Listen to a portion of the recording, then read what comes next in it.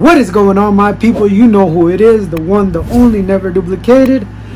I have no product in my hair, no hat, no nothing. I'm just coming out natural, but not natural all the way because nobody wants to see that, because I don't want to get banned from YouTube. But here we go. To my new subscribers, welcome to that S to the O fam. Thank you guys so much for joining me. If I have any new subscribers, if you're new to the channel and you happen to stumble onto it, please hit that subscribe button where we will talk anything content related, fragrance related, and try to spice things up and learn what's hot or not. And if you don't, that's okay, cool. You're here in a country of freedom where you're made to free choice. Whatever you want to do, hit that thumbs up. We'll gladly appreciate it, and it will also show YouTube that you like this type of content. If not, just hit that thumbs up. It doesn't really matter. You guys are free to do, like I said. But today I have the 5 fragrances, the way I did 5 fragrances that are great for the date settings in the summer, because it is really hard to come up with day scents, but then again, you could also wear what you want. So with this, these are the ones that I have in my collection and I think that are date worthy.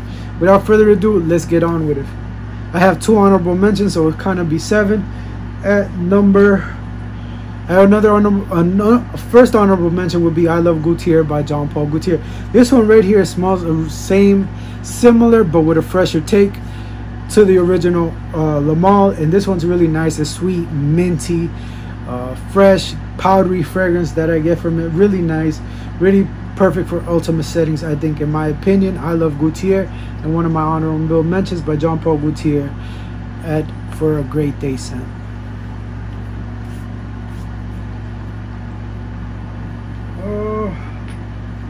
Another one I think is great for a day scent that it's an honorable mention would be Sean Crenshaw's Ovation for Men. This one's a really nice, it's a nice aquatic. It has that YSL La Nuit vibe in it, so you know it.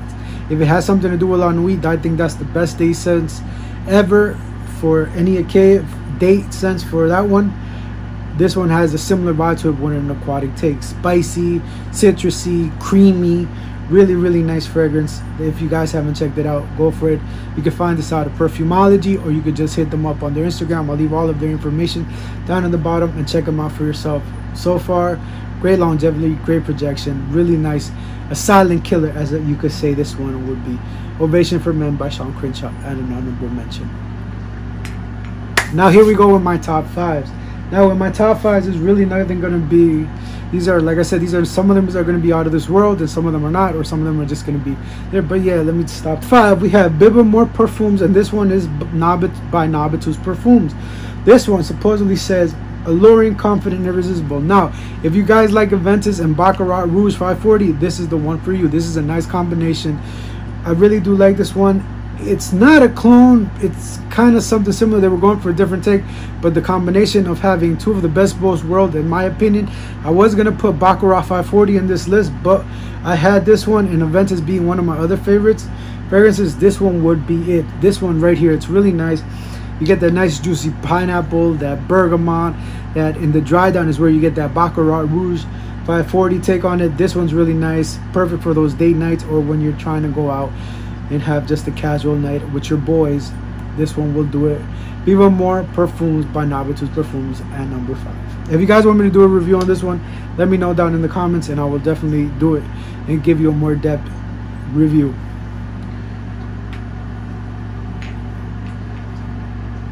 At number 4, we have Chanel Allure Edition Blanche. This one right here, I wore it this morning when I went out with my brother. He said, let's go do something. I went to go do something. I got dressed and I just put this one on to feel it. At the opening, it has like, in the opening it has that chemical synthetic vibe when you get in the opening, but as it starts to fade away, that chemical starts to fade, you get a nice lemon meringue pie fragrance. You get that creamy vanilla, that nice juicy lemon right there, and with those woody notes that make this fragrance really beautiful, really nice.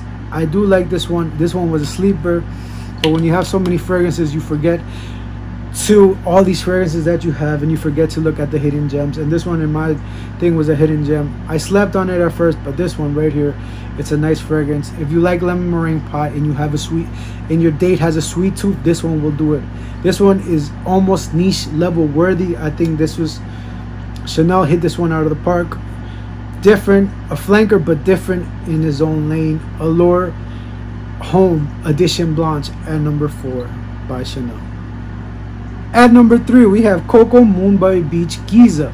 This one right here has some pineapple, some coconut, and some spiciness with some white floral notes. This one right here is tropical in a bottle. Did I say it right? Tropical in a bottle? Vacation in a bottle. Let's just put it there. Forget the tropical in a bottle part. This is really nice. Vacation mode. This one got me so many compliments last year when I went to the shore. Helped me pick up a girl. God, what more could I say? This one is really nice. That spiciness, that fruitiness with that coconut in there, really, really nice, and really also a silent killer in my thing. Mass appealing fragrance. If you guys haven't checked this out, I suggest you do. I think you could buy a 15 ml for 30 bucks, which I don't think is bad because you spend more on that. But yeah, go check them out, and go check out Beach Giza. And go check out Coco Moon. This is batch number 5, by the way, so I got a number 5 batch. So these was one of the first one because this one's a new bottle that they did. So at number 3, Beach Giza, Coco Moon's Beach Giza.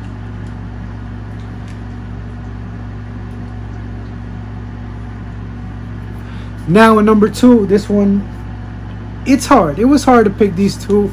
Number 1 could be number 2. Number 2 could be number 1. It's really different. This one was difficult. These are 2 of my favorite fragrances. Now is where you have to bring out the big guns if you are trying to do the home run. And here we go.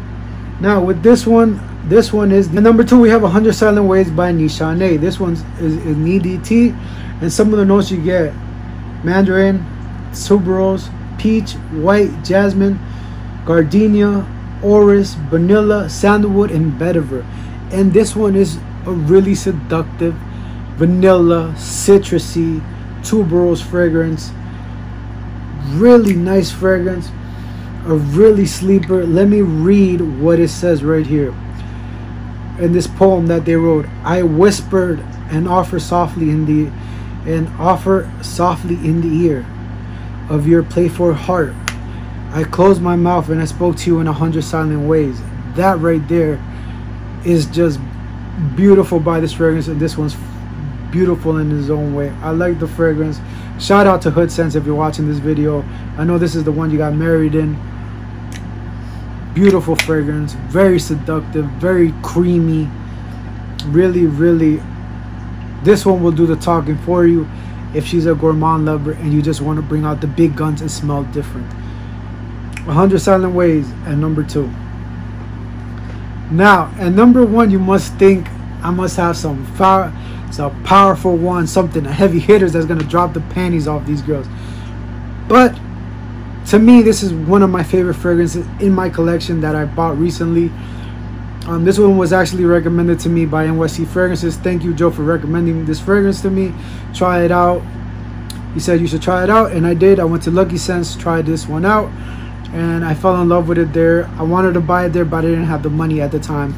But good thing I waited, because I found it in the gray market out there through a Facebook seller. His name is B. John Benji. Hit him up. Really good, great prices and all of his things. And the one that I am talking to you about is my number 1, Cassia Morati's Lyra. This one right here,